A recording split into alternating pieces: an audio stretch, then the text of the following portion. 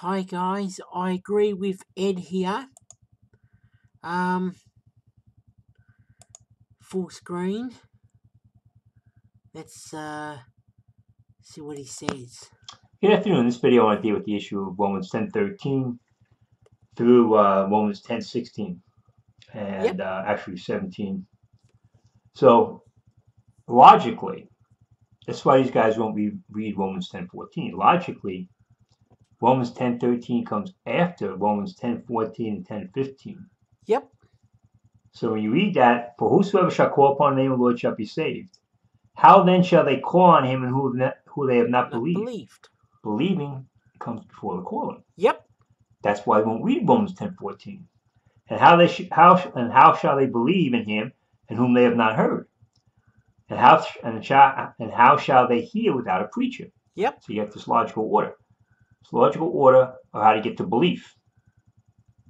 And the calling comes after the belief. So this is now a logical order. How do people get to believe?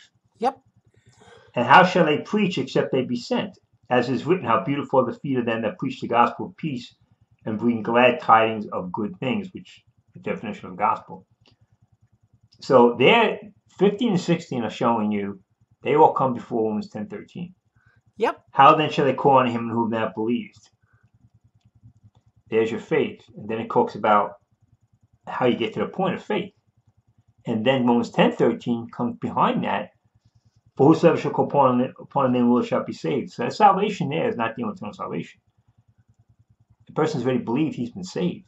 yep, So logically speaking, Romans 10:14, 10:15 logically come before Romans 10:13. yep, Romans 14, and 15 are telling how a person gets saved. And then Romans 10:13 is talking about a person, a saved person who can pray to the Lord for salvation from temporal issues. Logically speaking, it has to be temporal issues because they already believe. yep, These guys are trying to put calling before faith when actually it's faith and then you're calling. yep, That's the logical order. That's why Brian Daniel won't read Romans 10:14. It shows that his logical order is out of order. He's not reading it correctly. yep, The calling doesn't come before the faith. The faith comes before the calling. yep, And then you go on to Romans 16.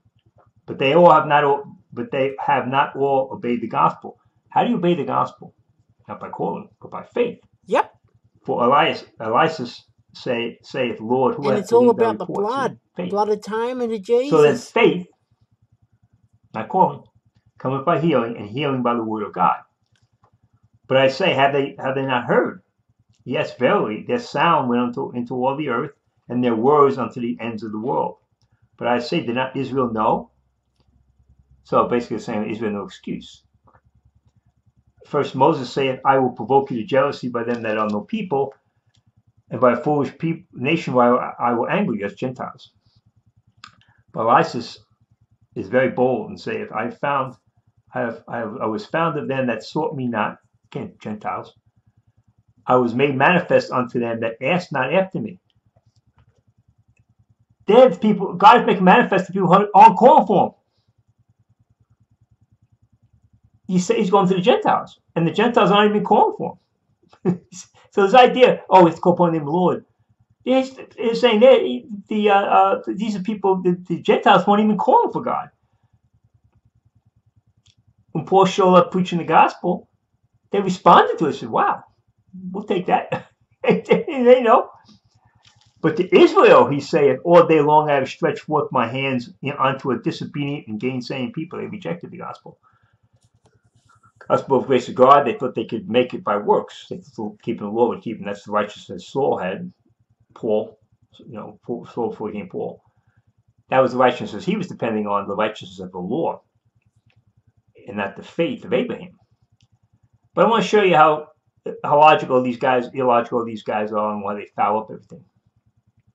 And that's why the sinner's prayer is so ridiculous. Because the idea is, you look at Anderson, he's got sinner's prayer, he's got the belief first, and then he's got he asking God to save the person.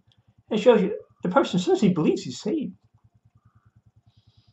There's no doubt before he even got to sinner's prayer, he's saved, because he's believing the scriptures as they're being told him. So I believe a lot of people, before they got saved, before they even got near the sinner's prayer was even given to them. But the only thing sinner's prayer did is foul them up in thinking when they got saved, how they got saved. But stop, put this up. And again, don't let these guys deceive you. See, Ed, I didn't know about to trust in the blood atonement of Jesus. Now I do. And that's made a big difference in my life. Read the whole context. Romans 10:14 and 10:15 logically are before Romans 10:13. The events of Romans 10:14 and 15 are logically before the event of 10:13. Because it says, how then shall they call on him in whom they have not believed? They can't. Of course I And if can't. you look at the Gentiles, I was made manifest unto them that asked not after me. They weren't calling, the Gentiles weren't calling for God. Yep. God set aside Israel. Why? Because Israel failed in their evangelism. They were supposed to go out and evangelize Gentiles. They didn't. So stop, put this up, and deal with some other issues in future videos. Amen. Thank you. Okay. Thank you, Ed.